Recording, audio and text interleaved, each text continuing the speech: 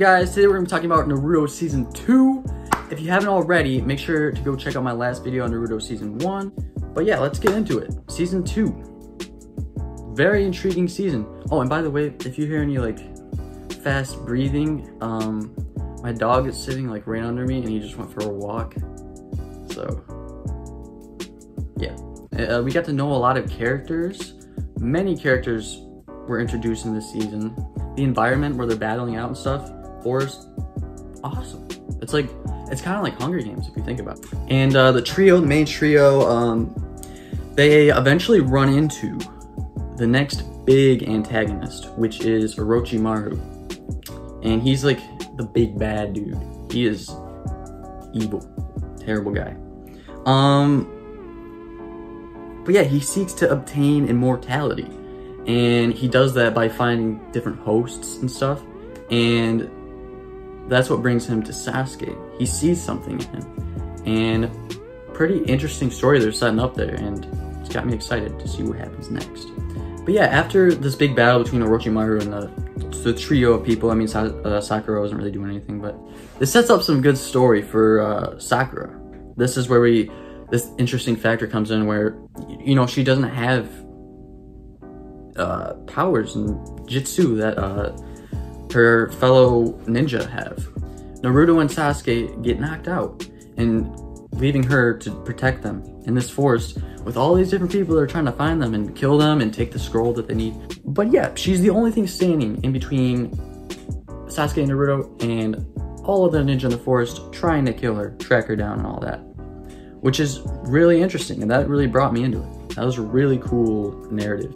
It's really cool to see the story sort of shift perspectives. It really makes you worry, and it makes you question if they'll ever pass the second trial. And the plot and everything of this whole season, it really brings you in.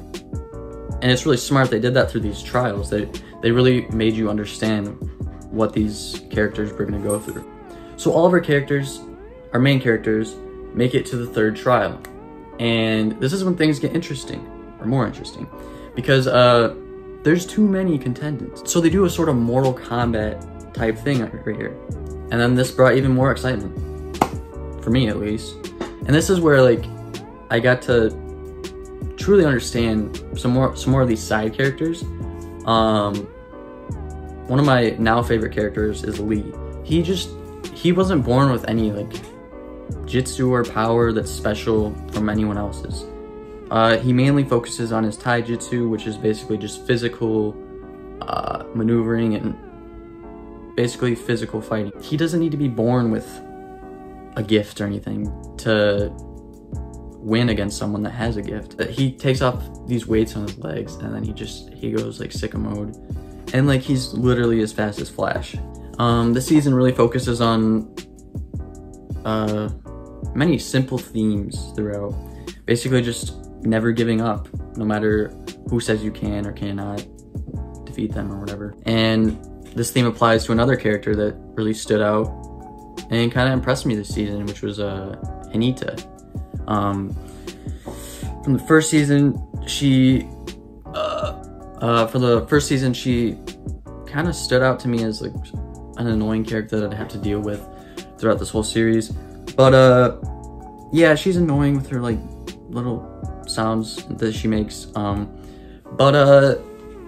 Yeah, she kind of follows Naruto's journey on, because she's got to fight this other guy and he's telling her that she can't beat him, but she still gets up every time she gets knocked down, which was a cool thing to have in this season. Another character, Gaara, they're kind of setting him up as another villain that we have to deal with throughout the series. For me personally, I feel like they're trying to make him too edgy. Like he comes out to be a little annoying for me. Because he's in a battle between Lee and him. And he tends to just hide in his little sand thing that he was born with. And he kind of shows us that he doesn't have really any talent. He just relies on what is given to him.